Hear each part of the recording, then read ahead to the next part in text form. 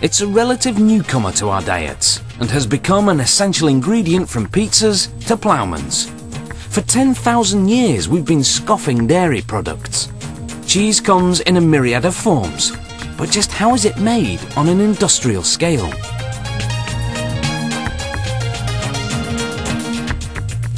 Like all cheeses, mozzarella starts from milk. For hygiene reasons, the interior and exterior of tankers transporting milk are washed after being emptied. A tanker such as this one can carry an average of 30,000 litres of raw milk, keeping it at a constant 3 to 4 degrees centigrade.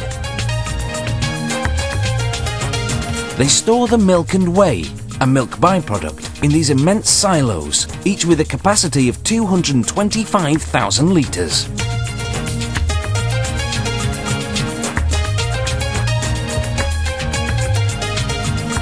This milk separator then extracts surplus cream to adjust the percentage of fat according to the type of cheese to be made. The process starts with this tank, which feeds the pasteurizer. Pasteurization kills certain harmful bacteria through heat. Milk samples are drawn off to precisely determine their milk fat and protein content.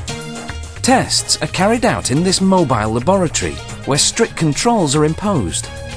These test tubes contain milk samples which will undergo microbiological analysis. This is a curdler with a 25,000 litre capacity into which milk and other essential ingredients for making mozzarella are introduced, such as the enzyme rennet that curdles the milk. This mix must be well stirred and cooked for 30 minutes. The agitators are used to cut the whey into little lumps. The temperature of the tanks depends on the type of cheese they're making.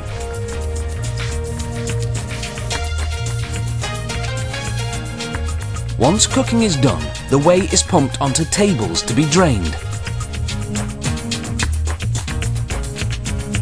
The solid and the liquid are now well separated.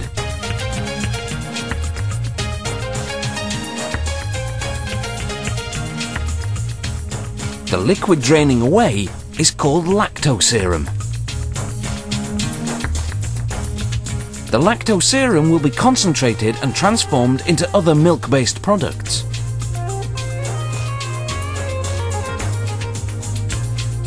The liquid has been almost entirely extracted and the cheese particles are now sufficiently dry for the next stage to begin.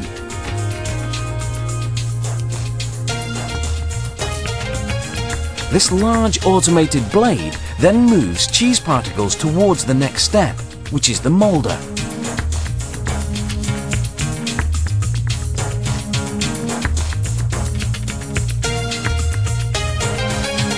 In the moulder, the cheese is cut up before being carried to the cooker, the final processing step. The mixture finally resembles the mozzarella we all know and love.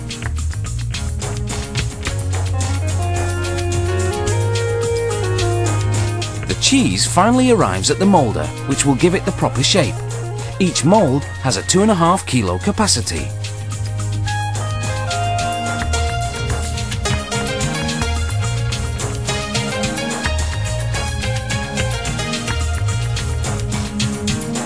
Brine, a salt solution, serves to cool as well as to salt the cheese blocks. The blocks are emptied from their moulds and fall into a brine tank. They are then carried by a conveyor towards another tank, where they will be immersed for 4 to 10 hours at a temperature of 2 degrees centigrade.